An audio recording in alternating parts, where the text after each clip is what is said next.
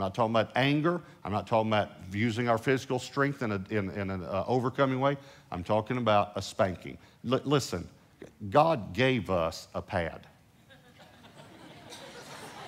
Some of us have even grown our pad larger,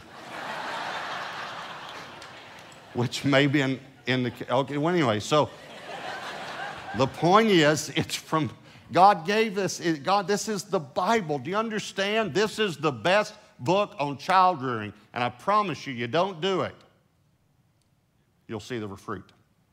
And if you do it, listen, this is a heaven and hell issue. That's what the Bible says. You will deliver his soul from hell. That's how important it is. So I would turn them over, then I would spank them, and then immediately I would hold them. Sometimes they would push away. They'd be angry. I'd just hold on to them because I am stronger. And I'd hold on to them, and I'd let them cry for about 30 seconds to a minute. I never timed. I don't know exactly how. And then I would say to them, shh, shh, okay, stop. Daddy loves you. Daddy loves you. Okay, now you need to stop crying. And sometimes they would cry in rebellion. You could sense it. They just, ah! You know what you say, okay? It's amazing how many of you relate to this sermon.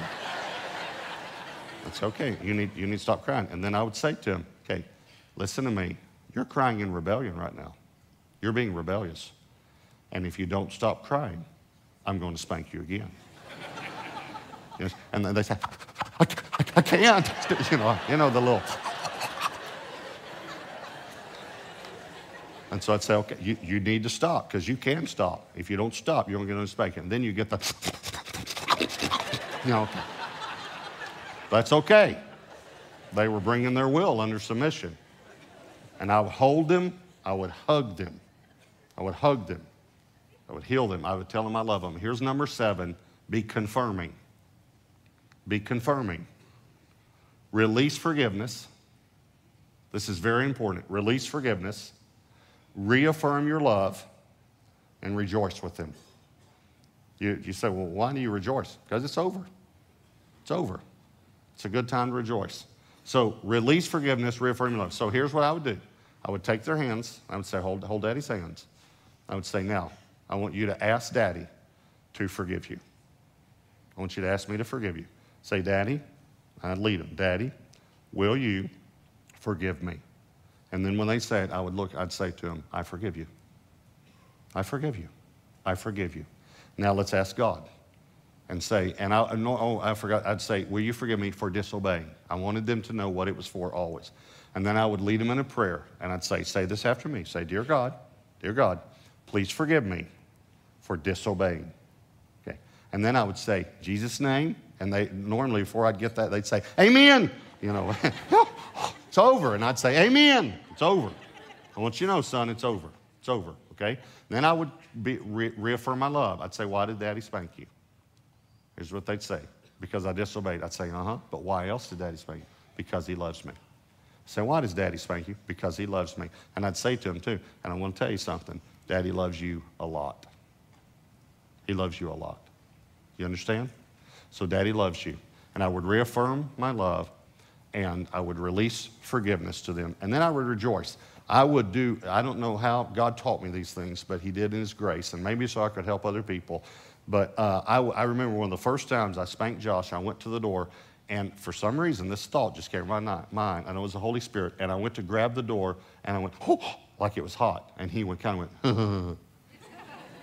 and then I went to grab him, like that. So I started doing something fun with them every time after I would discipline them.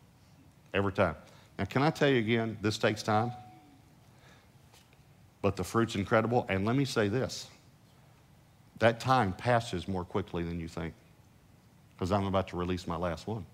It's already gone. I had my time with them, and it's so important. Let me tell you one more thing that happened that I've never forgotten in my life. One time when I was after I spanked my oldest son, Josh, he was about 2.5 years old, maybe 3. Got up, we played, we did some things. Sometimes I would act like I'd trip. I'd find a quarter, and give it to him. I just did anything I could to let him know it was over. But I picked him up, and I'm holding my arms, and we're about to leave. And I opened the door, and he reached his hand out and stopped the door from opening. And I looked at him, and he stopped the door, and he said to me, "Daddy, thank you for loving me. Thank you for loving me." Listen, correction, discipline is not supposed to be harsh. It is not punitive. It is correcting, and it is loving. I want you to bow your heads and close your eyes.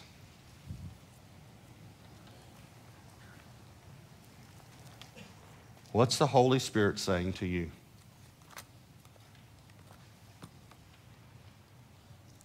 If you have children, I understand you may be getting some really good things, or if you're going to have children one day.